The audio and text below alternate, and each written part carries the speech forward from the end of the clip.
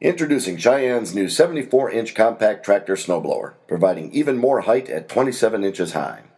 With the industry's first concentric access design and other standard features, the 600 CT puts the snow where you want it.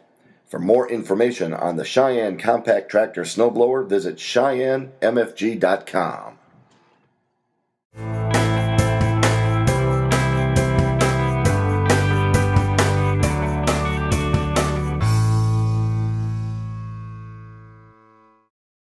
A lot of these people work regular jobs, so you got to make phone calls.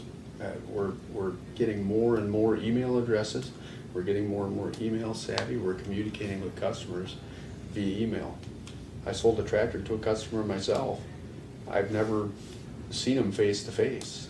He emailed me about a tractor he saw there when he was perusing the lot on Sunday. I got him the information. He had some questions. I got him some more information. He said, "I'll take it." I sent him the purchase order and the financial paperwork. He filled it out, sent it back in. We got it all approved. Called him, got delivery information. The service department dropped it off. I've never met him. So you have to be. You got to get back to people. You got to get back to their emails, which is something we weren't always used to. But some people, somebody leave you a voicemail, you'll call them back. Somebody call you on the phone, you'll call them back.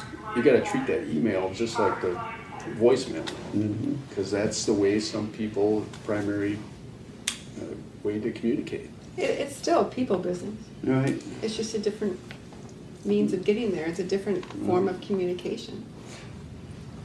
And we're able to create customer lists based on our past sales. We're able to go into our computer system and bring up all our Gator customers. We're able to go in and say, Larry, sort by Larry or Jenny or whoever the salesperson is, bring up all the Gators that you've sold since you worked here. And there you got your list to go out and maybe they need a new Gator and you can trade in that old 6x4 or 4x2 or something like that. So we try to do a lot of the marketing in-house with the information we already have. We've really encouraged as well our people that are inside, like Jenny. If you're an inside salesperson, or at times of the year when perhaps, we don't encourage people to go on the road just to go on the road. They're just wasting fuel if they don't have a plan. But they need to make 15 contacts a day. And it's not just leaving somebody an email. It's communicating with somebody, either phone, person, or back and forth, dialect on email, that they need to make 15 a day, which we don't think is unreasonable at all.